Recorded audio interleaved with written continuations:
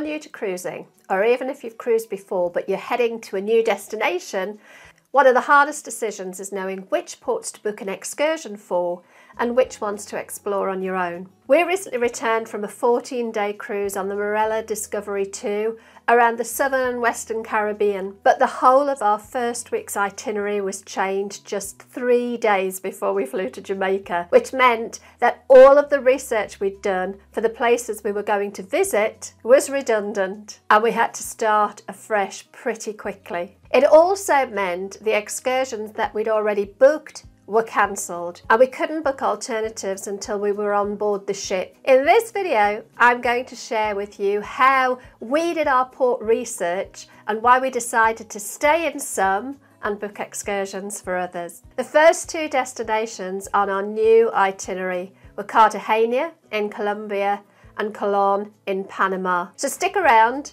to find out which port we decided to stay and explore and which one we gave a miss and booked an excursion for instead.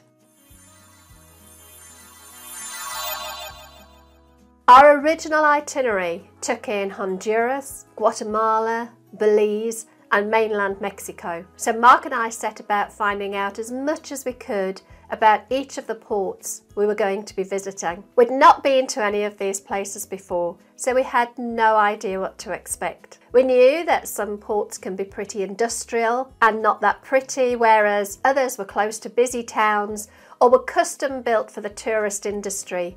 But we didn't know which were which. We booked our cruise about 3 months earlier, so we had loads of time to choose, and being only second-time cruisers, we weren't quite confident enough yet to go solo and book independently of the cruise line. Now that we've been on a couple of cruises, I think in the future we'll feel more confident to book our own excursions separately with independent tour companies. In order to find out what was at each port, we relied on our trusty best friend, YouTube.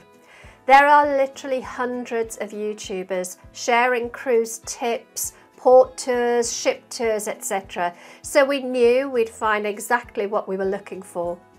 And I have to stop here and give a huge big shout out to some of our favourite YouTubers who we've followed pretty religiously now for the last few months. We love Paul and Carol Love to Travel. They're about our age and they're very down to earth and very real. They're also pretty funny, and I love the relationship that they have and the banter between them. We also love Emma Cruises, and although Emma is way younger than us and probably prefers a completely different style of cruise, what we love about her is her detailed videos and her common sense tips. And I recently fell in love with these guys too, Ben and Dave Cruise.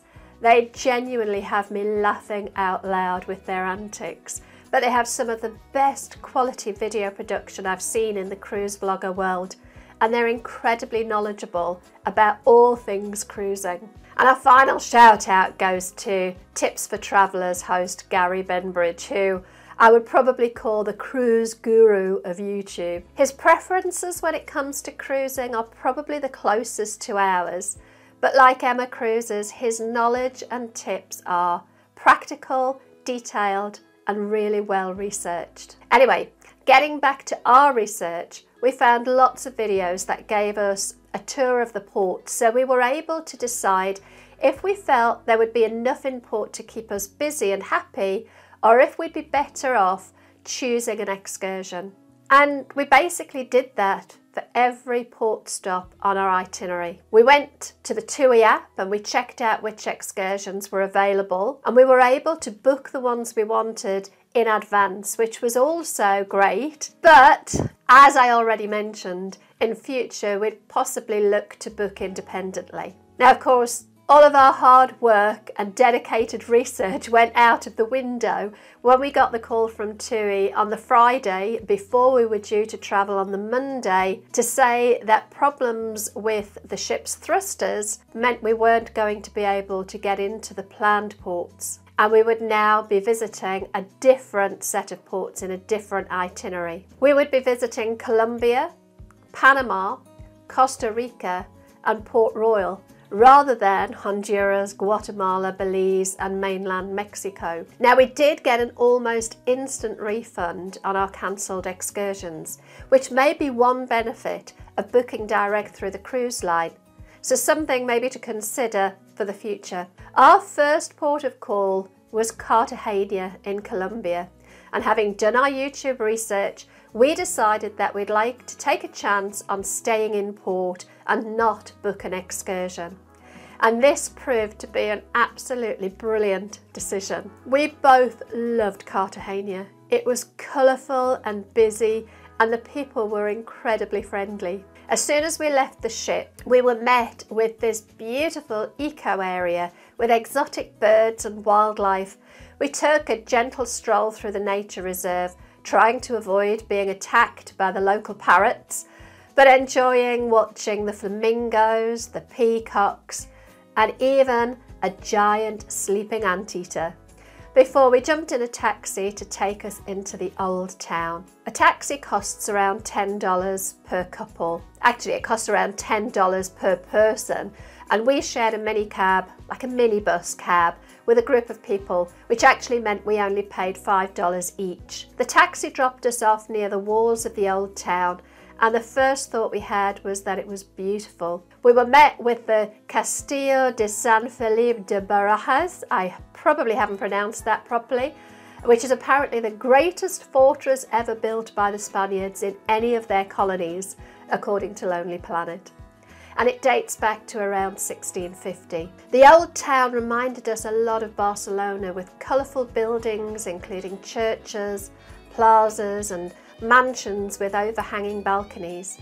And we absolutely loved just leisurely wandering around the streets, enjoying the sunshine and the weird and wonderful artwork everywhere. We'd eaten a big breakfast on board the ship before we disembarked, so we weren't hungry, but we did grab a Colombian beer and a little courtyard bar, and we sat watching the world go by. Although we did get a bit of a shock when the bill arrived and said it was $23 for those 2 small beers.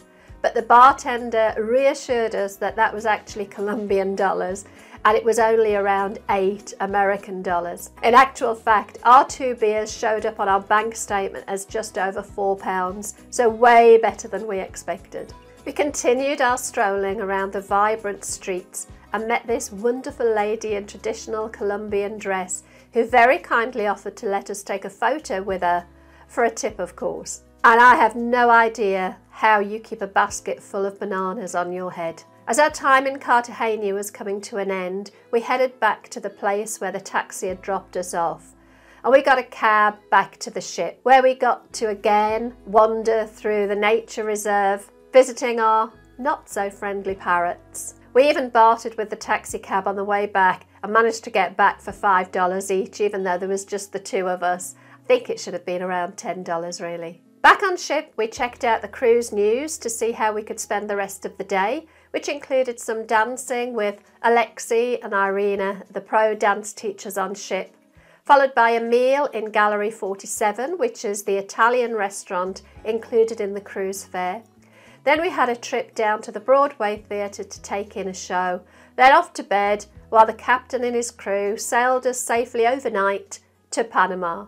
When we arrived in Panama, we were stopping at a port called Colon. Now, according to Lonely Planet, Colon is the city that Panama forgot, and as we'd found out from our research, that certainly looked to be the case.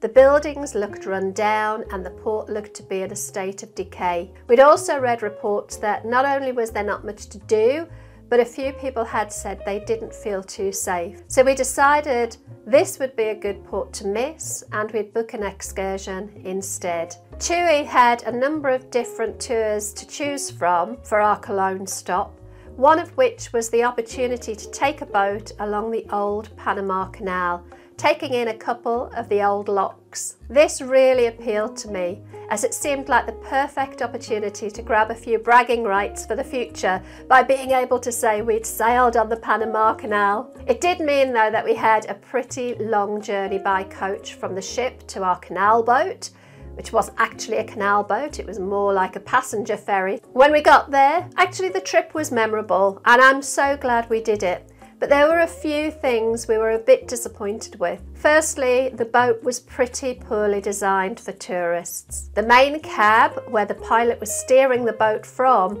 was near the front and in the very centre of the ship, which meant the majority of us couldn't see ahead of us. We had a great tour guide who was giving us lots of great information about what was around us, but unless you were one of the few lucky enough to be in front of the cab, it was all a little meaningless. I did manage to find some space at the front of the boat so that I could take some video, but I didn't feel it was fair to stay there, as other people were also wanting to see what was happening. The second disappointment was lunch. There were around 200 of us on the boat, and we had to queue in line to be served, which took a very long time and meant that those who were served last were left with pretty slim pickings. You could, however, grab tins of Coke or Sprite and bottles of water anytime you wanted, which were kept nice and cold in vats of iced water, which was just as well, as it was incredibly hot and sunny and there was virtually no shade on board the boat. We were on the boat for around 4 hours, and the seats weren't particularly great for sitting on for long periods of time. They were those sort of stacking plastic seats you often see in village halls, so not the most comfortable. I'm guessing there were a fair number of numb bums by the end of the day. And there was a lot of waiting around at the locks as we were waiting for the ship behind to catch us up so we could pass through the lock together. To be honest, that wasn't a problem at all, and it was fascinating seeing just how close to the canal edges the ship would get. Watching the lock doors open as we passed through was fascinating, and I was able to get right up to the front of the ship to get an unobscured view, which was wonderful. We could see huge container ships passing along the new Panama Canal, which are way too big to use the original canal. We finished up near Panama City, where we boarded the coach for the journey back to Colon and to the ship. This excursion wasn't cheap. It cost us £124 each, and if I'm honest, I didn't feel it was actually worth that much. We did find out that it costs the ships a fair whack to travel through the canal, and I'm sure some of the high cost was to cover that toll fee. But the plastic seats, the obscured views from the boat, and the lacklustre lunch certainly didn't fit the high price tag. We were glad we booked it though and got out of Colon itself. Of course, we may have had a brilliant day staying in port, and we'll never know, but we were happy with our decision. And this was certainly not one I'd have wanted to book independently, just because it was such a long day and I'd have been worried we might not get back to the ship in time. At least when you book with the cruise line, the ship won't leave without you, which is not so if you book independently. After another 2-hour coach ride, we embarked the ship again, ready to get changed, threw a few moves on the dance floor before heading to the main dining room, 47 degrees, for dinner, then taking in another Broadway show. So hopefully that gives you a bit of a flavour of both Cartagena and the Panama Canal, as well as a peek into our thought processes around whether or not to book an excursion